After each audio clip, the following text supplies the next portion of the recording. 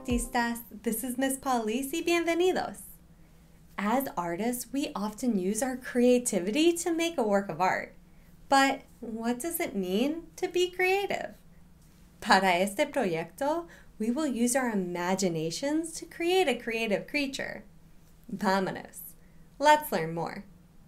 Hoy usaremos our imagination to sketch ideas for a new creative creature. But first, how do you use your imagination? ¿Cómo puedes usar tu imaginación?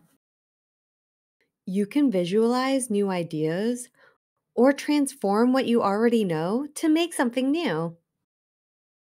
Let's take a look at how other artists were able to use their imaginations to create new creatures. What animals do you think were transformed to make these creatures?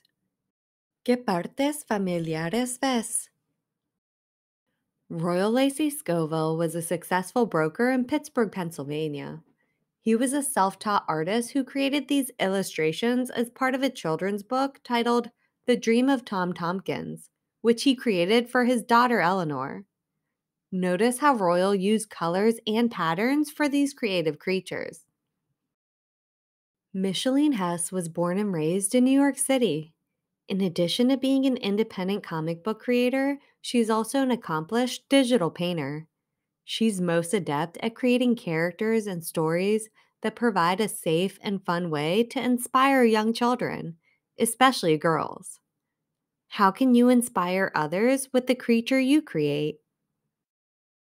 Studio Ghibli was founded in 1985 by directors Hayao Miyazaki and Isao Takahata. It is a Japanese animation film studio headquartered in Tokyo. Their most recognized films include My Neighbor Totoro and Spirited Away. What other animated movies or TV shows do you know that include creative creatures? Jem Ham is an Australian self-taught artist who's fueled by a passionate need to create.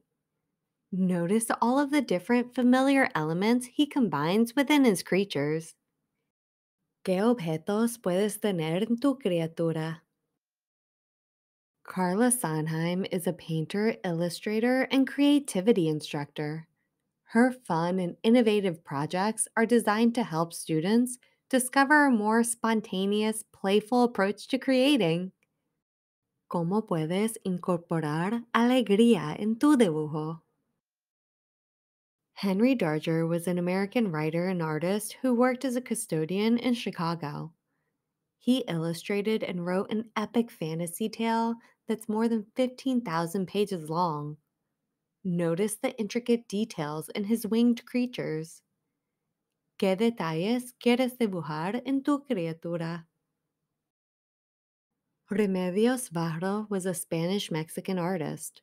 She was one of the few acknowledged female surrealist painters of the first half of the 20th century. Varo had a unique and peculiar approach to surrealism. These creatures seem to have human characteristics.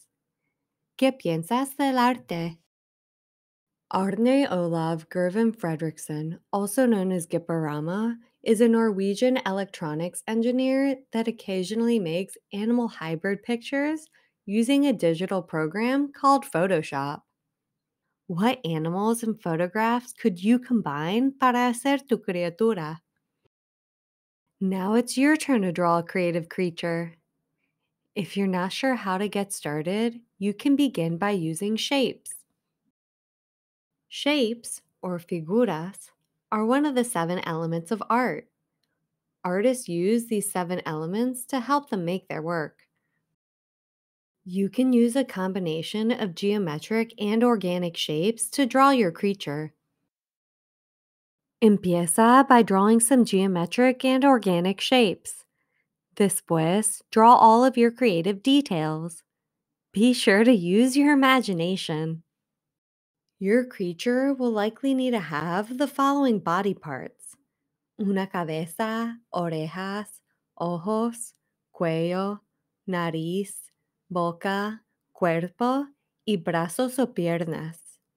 Some additional details you might want to include are a tail, fin, wings, horns, spikes, scales, feathers, fur, hair, a trunk or a beak, tentacles, a shell, and more.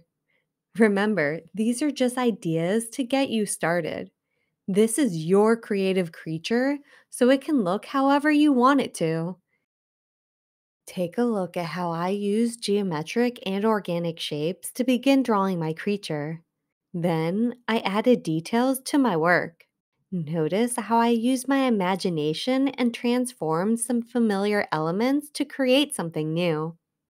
Ahora it's your turn to draw your own creative creature. Primero, use your imagination. Visualize what you want your creature to look like. Después, use geometric and organic shapes to draw your creature. Make sure to add as many unique details as you can imagine. Finalmente, add color to your creature. If you finish sketching out an idea para una criatura, you can always draw another. I can't wait to see your wonderful work. Para la próxima clase, we will begin drawing our own creative creature and habitat.